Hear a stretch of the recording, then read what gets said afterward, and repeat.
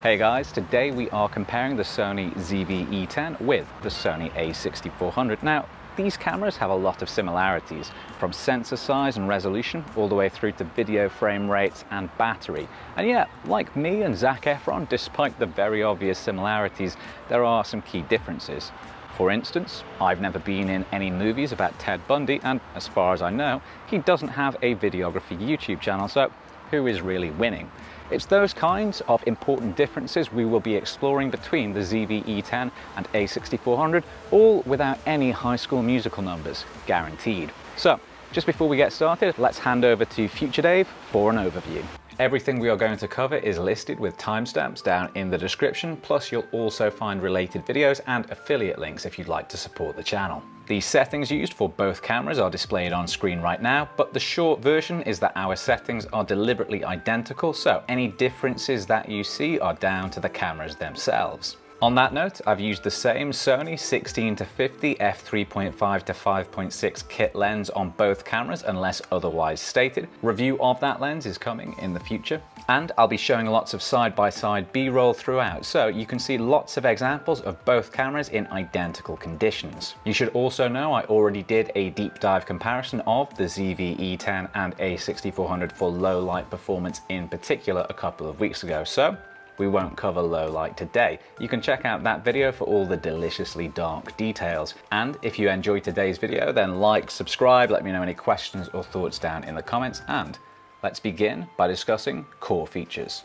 Both cameras have what appears to be identical sensors, APS-C size and 24.2 megapixels in resolution, which provides 4K video oversampled down from 6K. The video frame rate options are identical for both cameras and are shown on screen right now, topping out at 4K 30 and 120 frames slow motion in 1080p. While our focus on this channel is videography, it's worth noting that these two cameras have essentially identical photography features as well, including burst shooting up to 11 frames per second. Did you pick up on the vibe that these cameras have a lot in common? Well, the rest of our review is going to try and deep dive and focus on the areas where there are differences, but just before we get to that, let's clarify those other areas of commonality. For instance, slow motion options, which are the same on both cameras, but the ZV-E10 gets a handy shortcut button for S and Q, slow and quick mode, which makes it a little bit more accessible, which is nice. Both cameras have an image crop of around 1.15 times when shooting in 120 frames per second compared to the uncropped 4K 24 frames per second readout. And since I'm already talking a bunch of crop,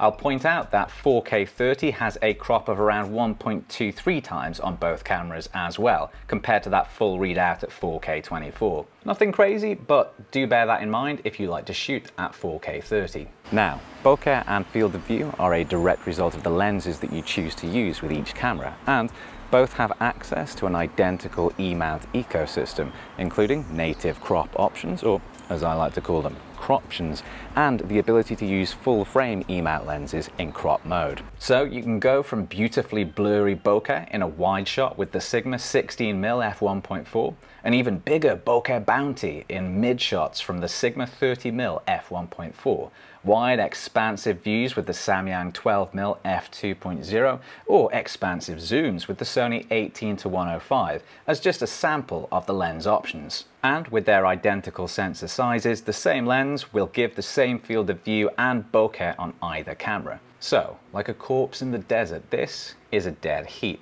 But one thing that will change the performance we get from those mutually compatible lenses is our next topic. So let's talk stabilization. And I already know this is going to be bad news for the A6400 because that camera has no built-in stabilization options, which means you are entirely limited to OSS, or in-lens stabilization.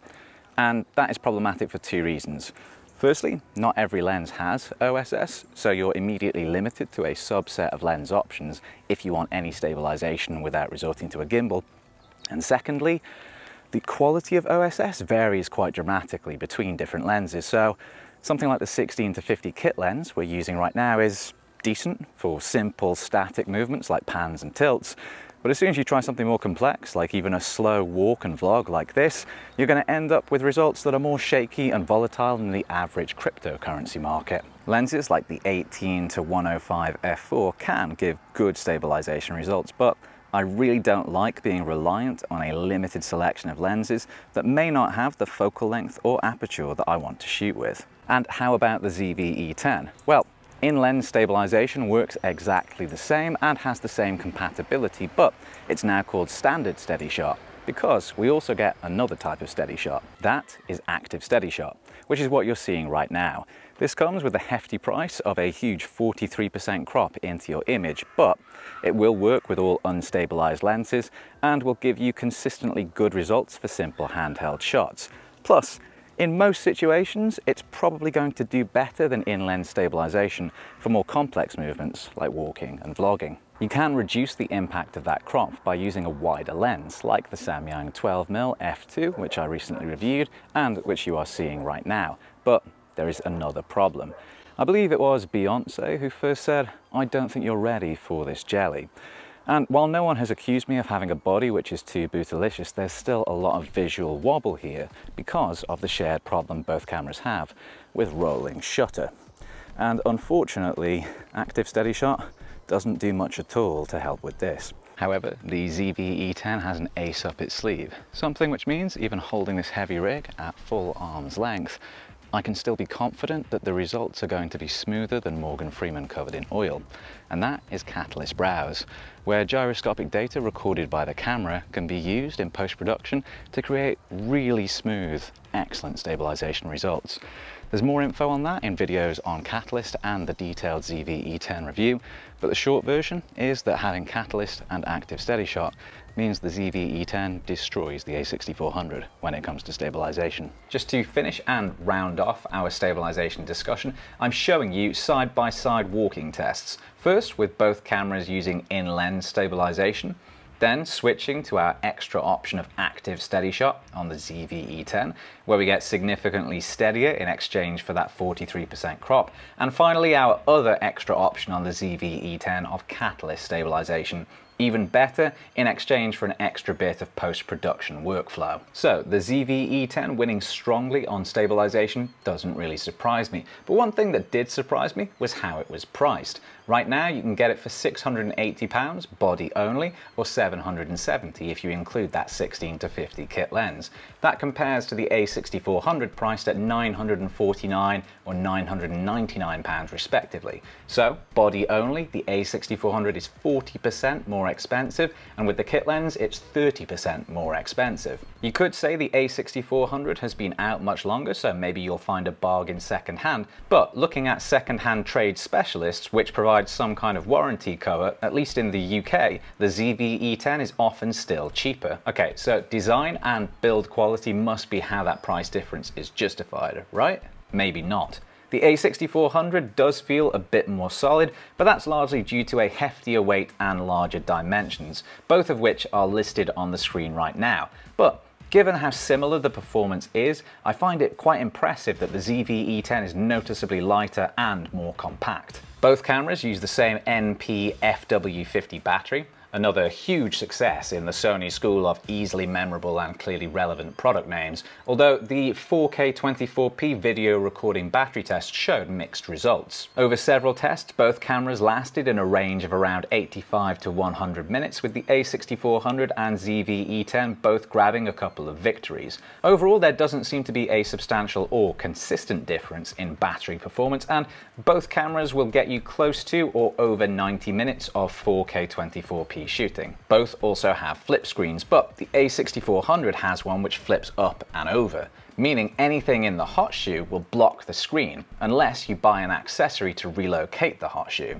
That design is about as good as my idea for a hot sauce based hemorrhoid cream. By contrast, the ZV-E10 has a fully articulating flip out screen which is better for high angles, portrait orientation shooting, and doesn't get in the way of anything. The A6400 does retain an electronic viewfinder though, while the ZV-E10 is solely reliant on its screen. This might be an important difference for some use cases, but personally I don't really like using the EVF, so I don't really care. The screens on both cameras, when set to maximum brightness, cope pretty well with bright direct sunshine, although that is worth double checking if you live somewhere which is a lot sunnier and brighter than the UK. So about 90% of the world, I think. Now, like a boat parking enthusiast, let's talk about ports. The ZV-E10 wins comfortably in this category. Both cameras have audio input and micro HDMI output, but the ZV-E10 also gets headphone output and has the superior USB-C for charging and data rather than micro USB, which is what you'll get with the A6400.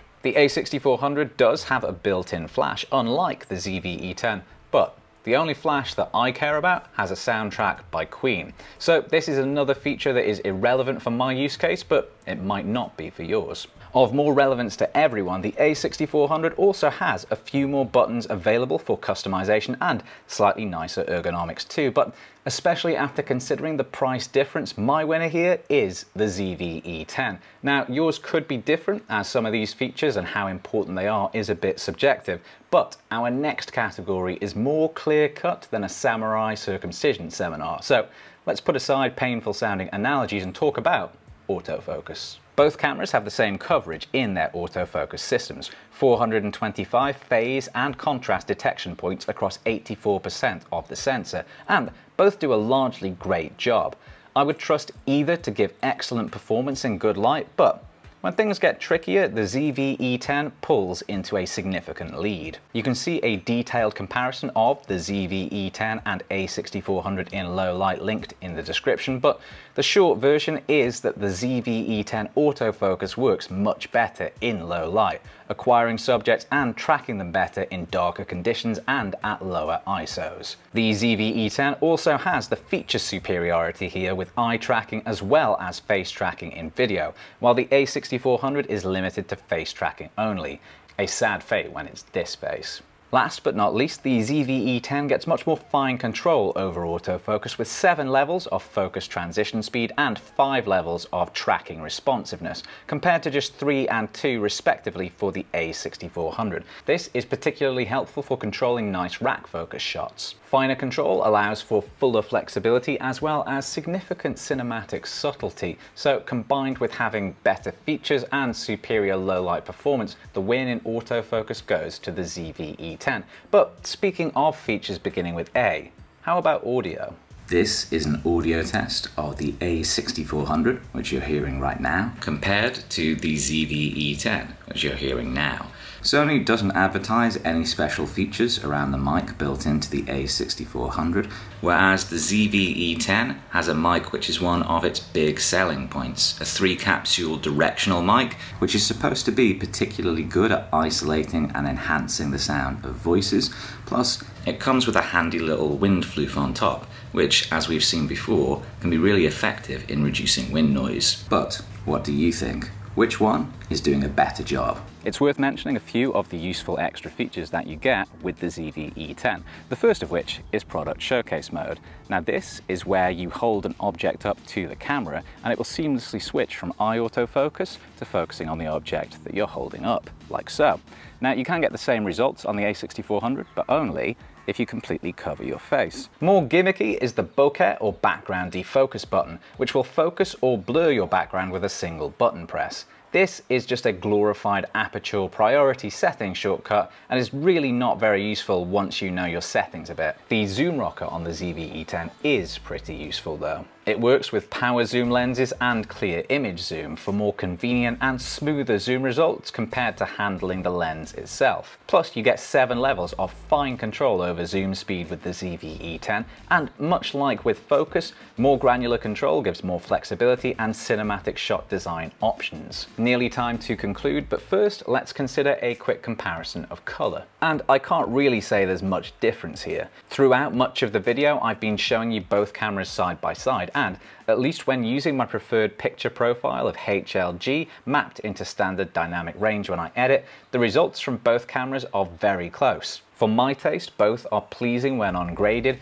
and it's rare you'll see much difference in the same conditions with the same settings. However, when those rare differences do crop up, I would say the ZV-E10 has marginally more realistic colors when compared to what I was seeing in reality. We also know from our low light comparison that the A6400 suffers more color color weirdness at high ISOs. So I'll give the ZV-E10 a very slight victory here, but both cameras can provide really nice results and leave plenty of room to grade. But who takes the overall victory? It's time for conclusions. By now, you know the core features of these two cameras are very similar, and some of the core weaknesses, like that rolling shutter as well. The A6400 may be the right choice if you need things like a built-in flash and electronic viewfinder, plus you get slightly nicer ergonomics and a few more customizable buttons, but unless those things are really essential, for video users, I have to recommend the ZV-E10 as the better choice. It has better stabilization, both in terms of options and results, along with a number of really nice video-friendly extra features, from product showcase mode, more granular control over zoom and autofocus, as well as superior autofocus in low light especially, and I think these are significant advantages. Plus, the lighter and more compact form factor of the ZV-E10 isn't just convenient, but also helps with video shooting because it gives you more headroom on a gimbal setup. And all of this is before we even consider the fact that the ZV-E10 is priced much cheaper than the A6400. So the ZV-E10 takes the win for my use case and my overall recommendation for shooting video. But what about your use case and your thoughts? Let me know down in the comments. And since that brings us to the end of today's video, if you enjoyed it, then like, subscribe, check out the affiliate links in the description to support the channel. But most importantly, until next time, take it easy.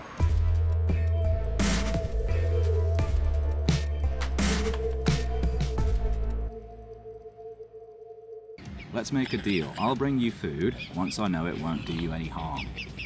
Sound fair? I'm going to take the fact that you're leaving and not killing me as a yes. Good. Hey, no grumbling. I assume your name is Terry. No grumbling, Terry.